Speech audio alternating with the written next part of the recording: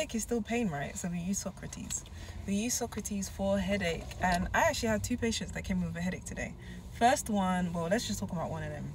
First one, he had a headache that was frontal. Well, basically, it was more like face pain, but technically it's your head, so headache. But when we say headache, we tend to think like here, but it was like all here.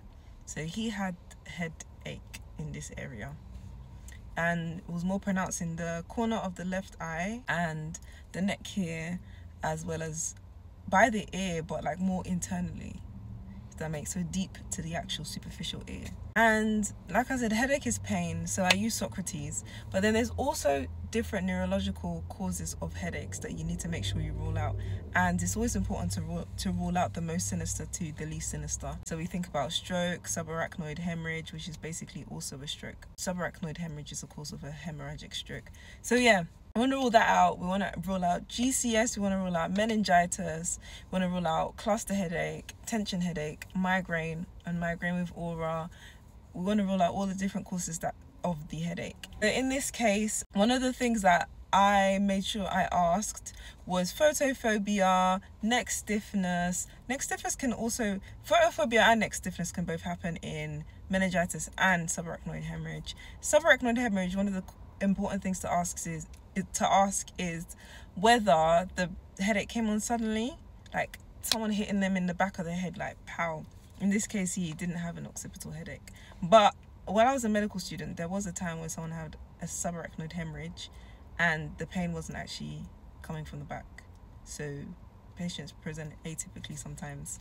Anyway, so yes, I asked about all of that to rule out meningitis, rule out subarachnoid, and then also we wanted to rule out GCS. So I asked him, because he did have some like jaw pain and some query TMJ pain when he would bite. So I was just like to him, do you have pain in your jaw when you're chewing, when you're talking? And he says, yeah, just a little bit. I asked him what the pain in severity is out of 10. He said 4 to 6, 4, 5, 6 out of 10. When it comes to differentials such as trigeminal neuralgia, that is something that patients that have literally felt like killing themselves. That's how bad the pain is. Like I said, people present atypically and pain tolerances is different, but trigeminal neuralgia is very, very painful. So to say that it's 4, 5 or 6 out of 10, unlikely it's that. Another differential is Bell's palsy. Bell's palsy, notably, does not cause pain. If it causes pain and you think it's Bell's palsy, it's probably Ramsay-Hunt syndrome. I didn't think it was that because he didn't have any vesicles, any rash. He said that it was more of like a throbby pain. It wasn't in the distribution of what we would say a tension headache is. Could have been a cluster headache. Cluster headache is another one that's really, really, really, really, really, really, really painful. So to say it's 4, 5, 6 out of 10, unlikely cluster headache. Another thing that's important to do on examination is to press the temporal regions. For GCS, like a giant cell arteritis, sometimes they can get tenderness in the temporal region. So it's important to check that. And also to ask about vision changes, because you can get that curtain over your eyes in GCS. So that's important to ask about. He had ongoing vision symptoms, so he didn't have anything that was new and acute. So that's why it's always important to ask about things in context. Because if they're like, oh, I have back pain, and you're thinking, oh my gosh, is it a AAA or is it pancreatitis? Like, no, they've had back pain for the last 4 years, so it's not really relevant to right now.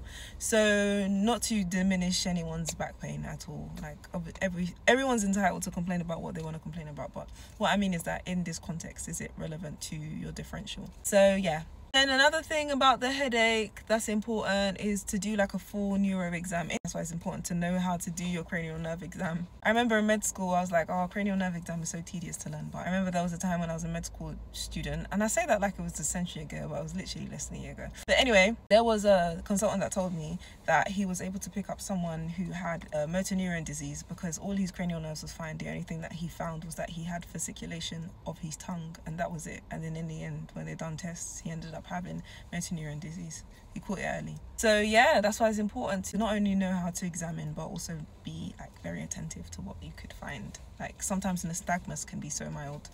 So yeah. And yeah, another thing which I should have discussed way earlier is stroke. Stroke, what you can find in stroke is important to ask about. Symptoms of stroke: weakness, drooping of the face, slurred speech.